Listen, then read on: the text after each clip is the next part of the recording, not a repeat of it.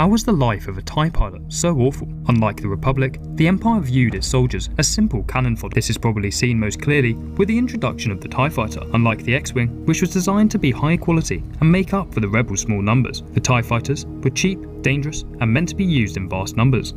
The lack of shields and poor design saw many TIE pilots explode in a violent inferno. An even worse fate was for the ship to be partially damaged and thrown off into the vacuum of space. The Empire rarely came back to rescue these pilots, as it was much cheaper to simply replace them, leaving them to drift through the galaxy until they ran out of oxygen.